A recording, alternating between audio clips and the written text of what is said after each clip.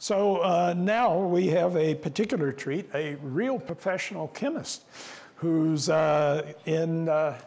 leading a major effort in drug development and pharmaceutical advances, Mathai. He's the global head of R&D at Janssen, which is part of J&J, as you know. Before Janssen, he was head of research at Merck.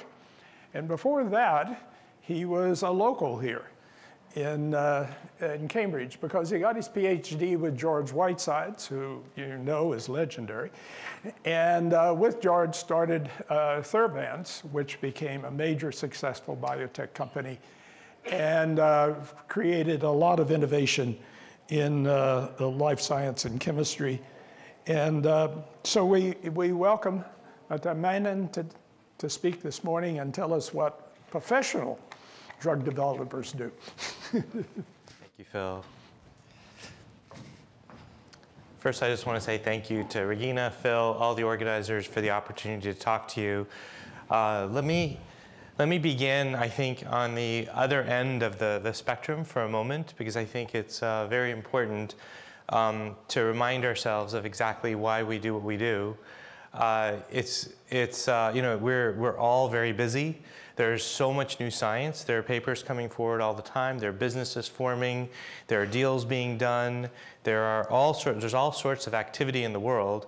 So for me personally, when I get up in the morning and it's kind of quiet, it's very instructive to remember the why.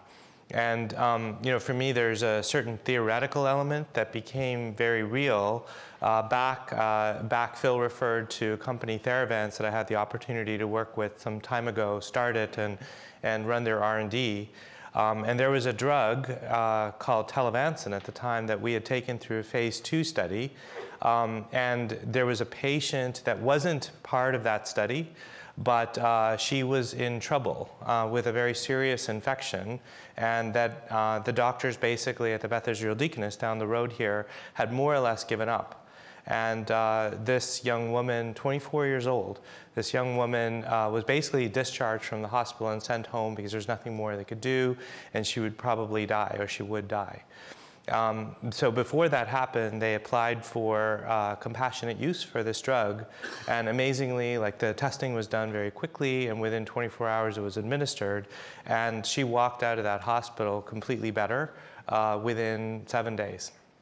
And then, but the interesting part for me, that's a wonderful story, but the interesting part for me was she came by the company at the time where we submitted our first NDA, and she brought her, and that was 2.5 years later, and she brought her 1.5-year-old baby, Jacob. And so she introduced Jacob to all of us and said, "Jacob thanks you. I thank you for what you've done for his even existing." And so, you know, it's very, very important because it's not only inspiring, because it motivates us to do what we do, but it's also, in a way, a guide to decision making. Because we can start companies, we can do science, we can publish papers that go in a certain direction, but the moment that direction is not headed with the destination of a human impact, I think we should stop and pivot. And that's just a reminder to me. And then since then, there have been lots and lots of instances. The company, Janssen, that I have the opportunity to run R&D at right now does all sorts of this work. And there are a slew of medicines presented here that have fundamentally changed millions and hundreds of millions of lives by changing the practice of medicine. There are many, many first-in-class products, from SGLT2 inhibitors to CD38 inhibitors, many endothelin receptor antagonists that fundamentally change how medicine is practiced to treat that particular condition. And then the company is at such a scale that we can react very quickly to problems that are of a large scale impact. The way I think about it, the reason I'm at a company, period, is the area under the curve, so to speak, of human impact that you could possibly have. And if you do that, sometimes those are in commercially viable, interesting, good areas. Sometimes they're not.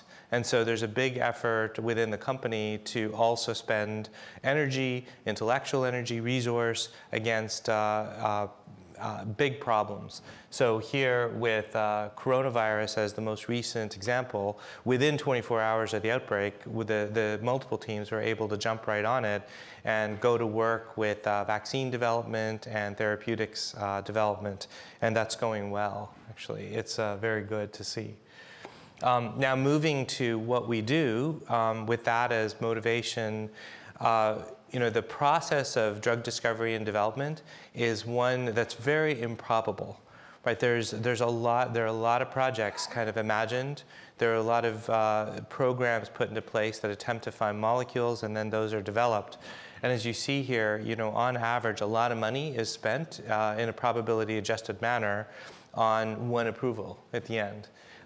Even after the difficulty, this conference focuses on the drug discovery and manufacturing elements of a candidate compound. But even after so much effort has gone into creating that candidate, fewer than 1 in 10 of them eventually become medicines because of the imperfections of our ability to predict what is a safe and efficacious molecule. So, talks like Rick Young just gave are needed, and new thinking is needed to kind of reframe assumptions. And I'll talk about that a little bit in a moment. So, I'll mention each one of these in a moment, but a different title for this slide in retrospect should have been this war against bias that we actually are engaged in at the moment as we try to merge technology and life sciences. There's all sorts of stuff that happens in the imagining of a project to the discovery of a compound and its development that are based in historical biases as to why we do something X way or Y way. And so here are some examples. Even the generation of a particular idea, like a target or a biological pathway or a biological signature that you think has effect, right now there's a host of work that's based ultimately in validation through animal models. And the opportunity here is to use human systems to predict human biology. And so there's enough human data, whether it's genetic or phenotypic data on human cell systems, or small organelles and other synthetic organoids that you can create that are the right collection. They're human systems to predict human is a new idea, really. The other is reducing the time and improving the quality of the molecule that's made, and that's much of what we'll spend some time talking about. But there's an opportunity to sort of not be biased and avoid these sort of artisan approaches that are done by craftspeople, really, into one that's highly agnostic as to what's driving interesting biological activity, and going with whatever the sort of the signature is that's needed to drive ultimately the biology you want. So, in the Rick Young example, it's not screening on in vitro systems that are dilute and not able to form, say, condensates in his particular example, but rather going right to a whole cell. And these days, right now, you don't need to go through those assumptions. You can go right to a whole cell and look for a panel of activity that ultimately will be better at predicting humans without falling into some hole on a false assumption. On the development side, here there's like a century, 2-3 centuries of bias. We have named all these conditions. You saw some of them on the slide that I just had up there that are named diseases, like psoriasis or Crohn's disease or whatnot. And these named diseases, we try to treat with particular biological mechanisms. But of course, those named diseases that are often anatomic, they're based on our senses, like, we see things and feel things. Those are not necessarily the same disease. Or there may be different named diseases that are actually the same disease. So, there's a reconstruction of what a condition is that you find unwanted, and then therefore how to reverse it. That's extreme bias, by the way, because we tend to fall into the trap of wanting to treat a disease that's in some textbook. So, by the way, before I go on, I'll say that this is where I think I'm a big respecter of domain knowledge. You should know what you're talking about, and you should learn your area really well.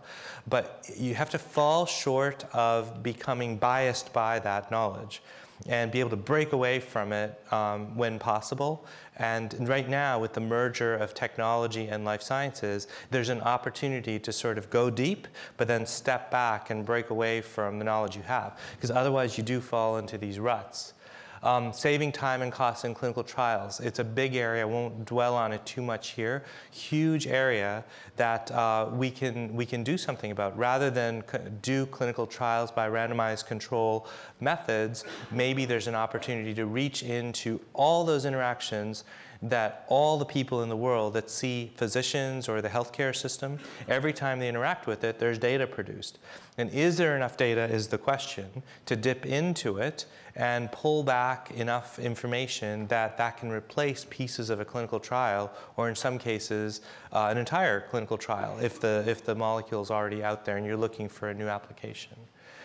And of course, enable the best manufacturing process at launch. That's actually a big deal. This is actually within, when I moved from more an academic setting into a company setting, the most stunning, underestimated piece of the work that was the manufacturing. And I think it's vastly underestimated in most academic or university settings. This is where often things go wrong, and the cost of goods, and it's a huge deal.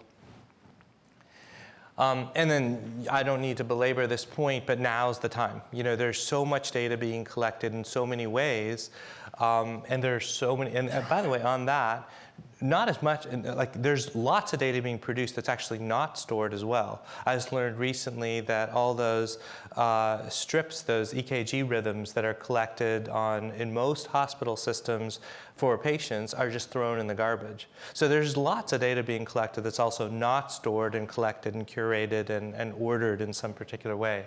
But there's a lot of it. And there's obviously big advances in analytics and the algorithms and deep learning right now that allow us to do things with those data and get insights that were otherwise not possible. The hardware advances continue, and all of this results in this very interesting surge in investment especially in companies that try to merge the life sciences and technology, either coming from a technology bent and doing life sciences or the other way around. And there are very few, Regina used the word bilingual, but there are very few truly bilingual companies, bilingual people, very, very few of those. They usually are biased one way or the other. So, success here is, confluence of doing multiple things really well. At our company, we like to say that one of the hardest things to do here, given that we're early in this maturation curve in the merger of life sciences and technology, is to ask exactly the right question in the right way.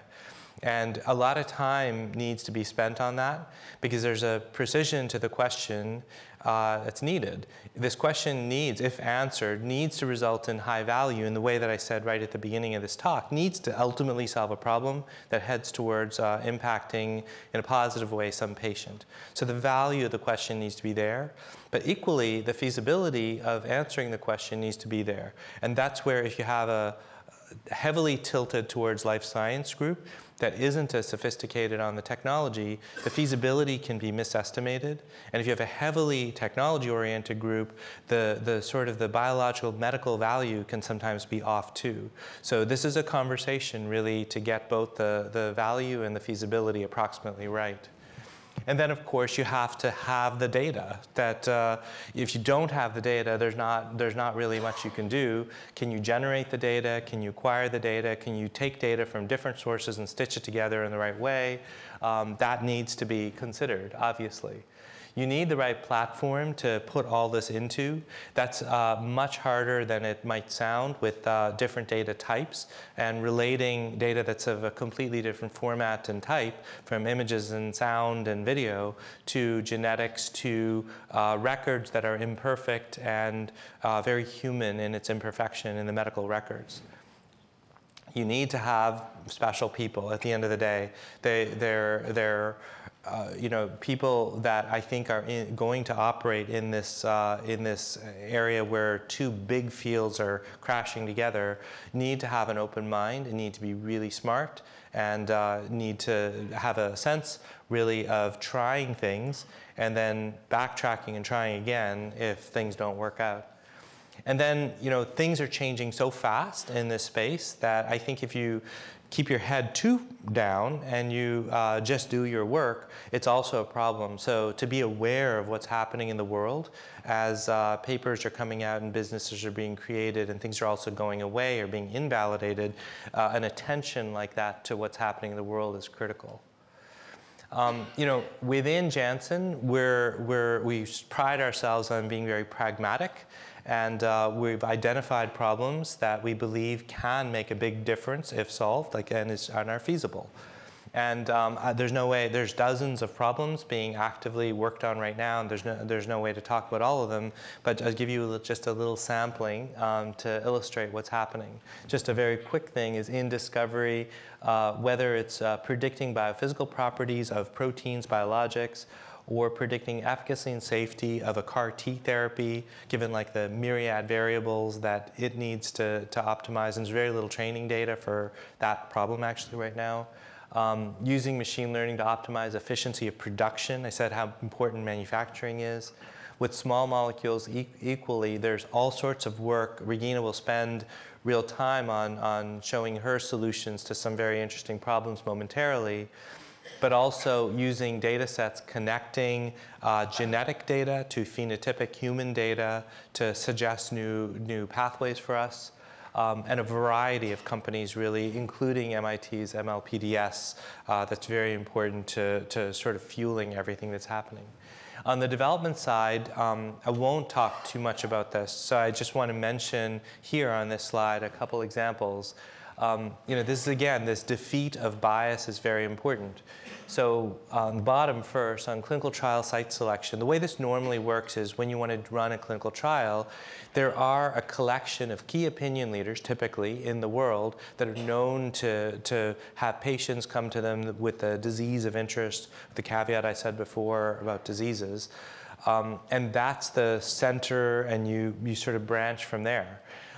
In the world, that process results in maybe small single-digit % of patients that really want and willing to be in a clinical trial being able to participate because you do it this way. If you're completely agnostic to key opinion leaders and you just say, where are the patients in the world, and you use whatever mechanism you want, inference from the Google database, looking at registries, looking at real-world data in terms of claims, where are all the patients? And you set up your clinical sites in a way that, that goes to where the patients are.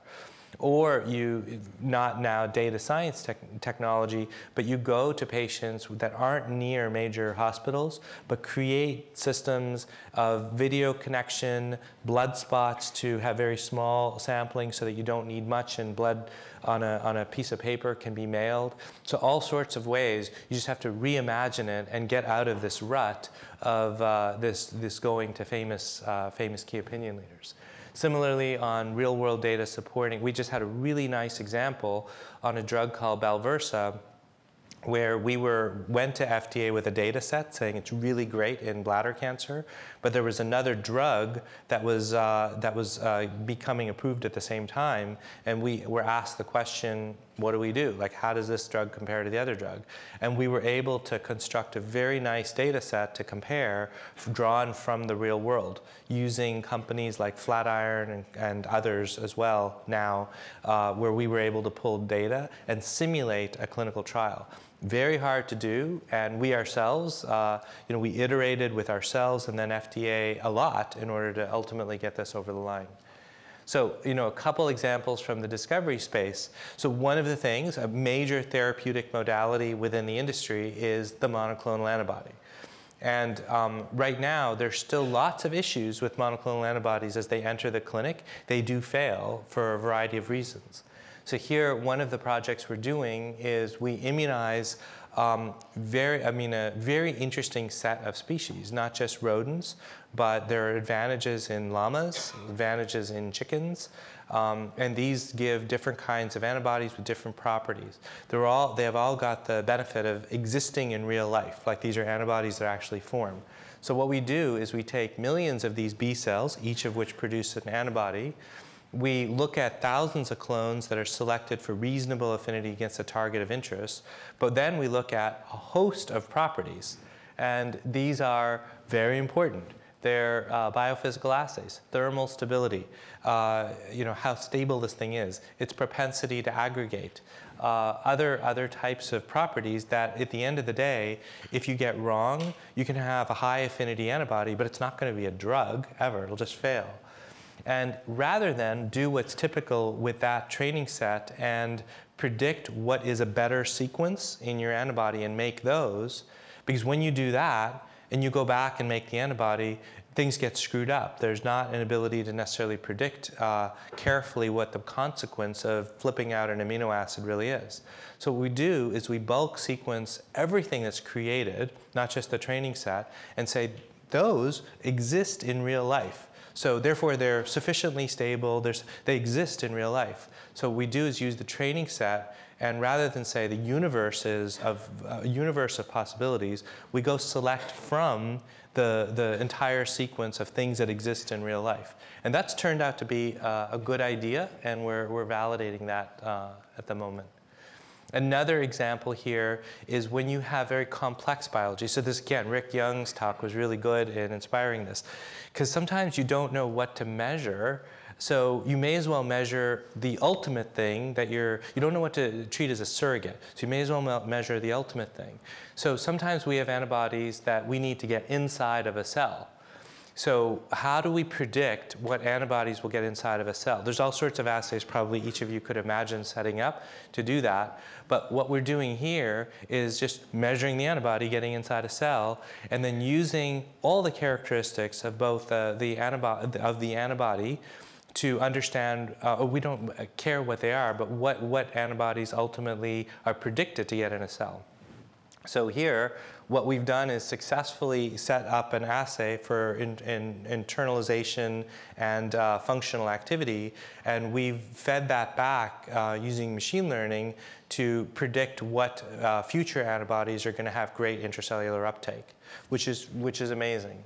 Another one in the CAR T space is, I mentioned before, it's really, right now there are literally 1,000 variables that you could or may not choose to optimize in a CAR T cell, in a construct. It's basically a giant gamish of cells, and you're injecting all of them back into a human after you've injected the vector and have them have this homing protein, this CAR, on its surface.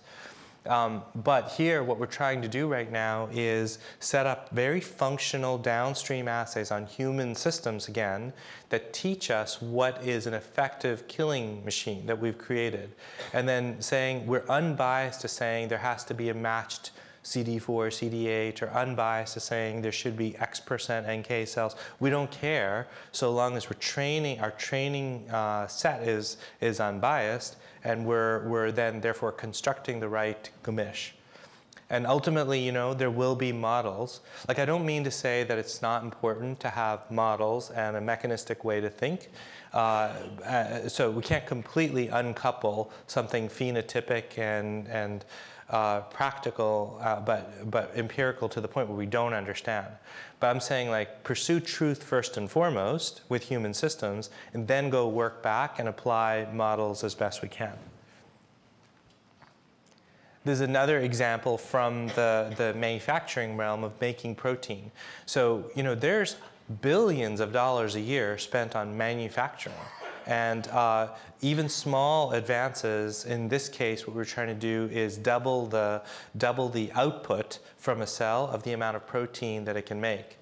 Right now, there are biases in the system that talk about what you'd likely want to change. And there's certain nutrients and certain temperature things that normally you'd be fiddling with those in a design of experiment sense and to optimize a production. But instead, what we've created here is a virtual cell built as faithfully as possible based on a lot of data. And we fed into that in an unbiased way many more variables than are typically studied, and have generated hypotheses of patterns that matter, and then construct still a large set of experiments that validate or not these hypotheses. And like that, we've managed to double, just by changes in media, in ways that are kind of surprising, doubling the production efficiency of a protein. And so this is using lack of bias and lots of data and the right machine learning algorithms. So ultimately, I'll start winding down.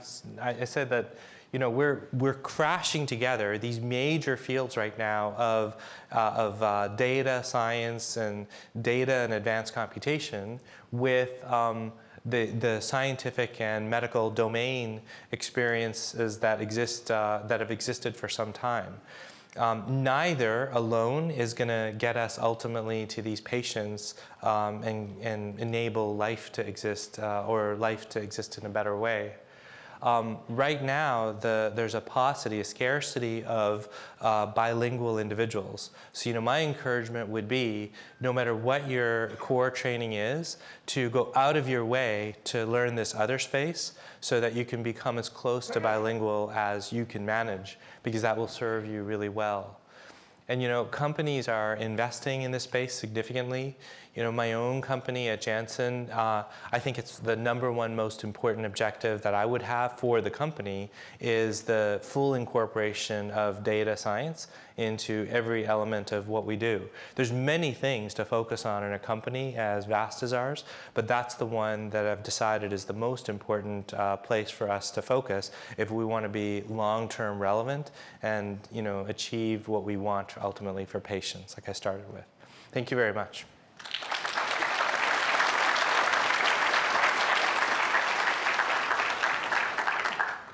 If there's time, I'm happy to take a question, but otherwise we can move on. Yeah. So are there any questions, any burning questions? Over here. Yeah. You mentioned a great point about building the infrastructure to collect data so that machine learning algorithms can take advantage of them. What I learned is that collecting data is both a software engineering and a social engineering problem, right? Can you talk about some of your challenges and success in convincing your scientists that collecting data in a systematic fashion and collecting as much as you can actually will help their job in the future and not slow them down? Yeah, if you can't convince them, you just need someone different. I've also learned. But in all seriousness, the guy that did the work on the antibody, the B cells and the selection, is an example of a sophisticated, forward-looking thinker where he didn't need convincing. Matt Trupo is his name. And he's a phenomenal individual that right now has decided to very systematically collect large amounts of data on every single time they create a protein. I thought you were asking also a related question, which I will answer too.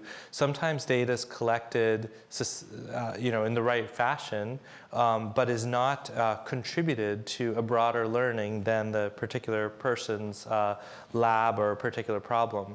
And that's also a social problem that's actually even more significant within most companies. And that, though, I feel I can take care of. If it's an issue, can demand it, that it be shared, and that a company like a Johnson & Johnson, it's the company's data, not any one group's or person's data. And that's something that we can talk about also. But systematic data collection, you're right, and then sharing data are two social aspects that need addressing. And we're just getting on with it and addressing them. Thank you. Yeah. Mathai, there are questions on the screen.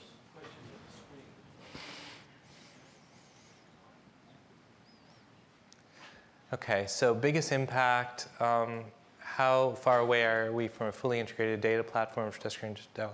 how does data science rank in terms of priorities? That third one, I'll say there are two very big priorities. One is data science. The other is this resurgence of immunology in all aspects of human disease. So those two things I would say are top priorities at Janssen.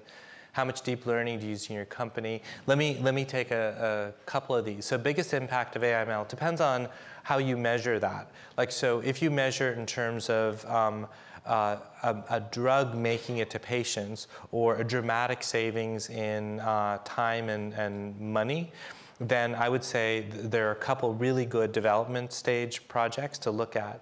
There's a post-marketing commitment that we have for one of our big immunology products that would have normally been a randomized controlled trial that would have cost over $100 million to actually conduct. But we were able to use real-world data and constructed and right analytics in an unbiased way to replace that with a couple $1 million study at the end. So that's a big deal. The other is the approval I mentioned of Balversa. That drug would not be approved today if we weren't able to somehow figure out the data sets tied together in the right way and how to address bias in those non-randomized data sets. And so I'd say those are two really big examples in the near term. In the longer term, a lot of work is happening right now. Hugo Kuhlman's my colleague from Janssen Discovery will later hopefully have an opportunity to tell you a few words about a complete upending of how we might be doing discovery. Rather than developing a whole bunch of bespoke assays for different mechanisms, can we use images? And can we use images more broadly? And that's a beautiful potential approach right now that we've successfully piloted and are scaling across the organization. I'd say that's a big one, but it'll bear fruit in terms of drugs a little bit later. How much deep learning do you use in your company? So, in the Hugo example that I just mentioned, there will be deep learning. In some other cases, there are simpler uses of machine learning. And I want to just emphasize that, a lot of the hard work is in the wrangling of data and the finding of what data to actually put. So it's not necessarily the highfalutin parts of what we learn as data science, but it's the everyday blocking and tackling, and if you don't do, you basically fail. And so that's a big part of what I want to emphasize. Thank you very much.